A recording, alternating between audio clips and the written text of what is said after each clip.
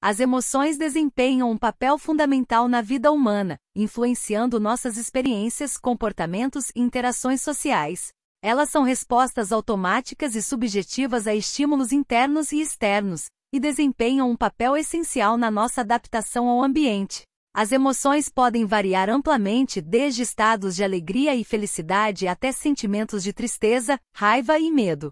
Cada emoção tem sua própria qualidade distintiva e pode ser expressa de diferentes maneiras, como através de expressões faciais, linguagem corporal e respostas fisiológicas. Estudos mostram que as emoções têm uma base biológica e estão ligadas a atividades cerebrais específicas. Por exemplo, o sistema límbico, que inclui estruturas como o hipotálamo e a amígdala, desempenha um papel central na regulação das emoções. Além disso, as emoções têm um componente subjetivo, ou seja, são experiências pessoais que podem variar de uma pessoa para outra. Elas são influenciadas por fatores individuais como histórico de vida, personalidade e valores culturais. As emoções desempenham um papel importante na tomada de decisões e no comportamento humano.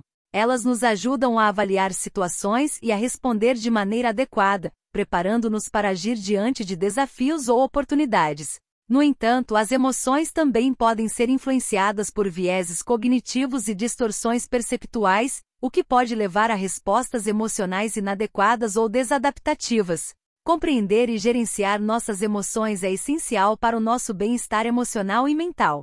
A inteligência emocional, que envolve o reconhecimento e a regulação das emoções, tem sido reconhecida como uma habilidade importante para o sucesso pessoal e profissional. Em conclusão, as emoções são uma parte intrínseca da experiência humana, desempenhando um papel crucial em nosso bem-estar, comportamento e interações sociais. O estudo das emoções nos ajuda a compreender melhor a complexidade da mente humana e a desenvolver estratégias eficazes para lidar com nossas emoções de forma saudável e construtiva.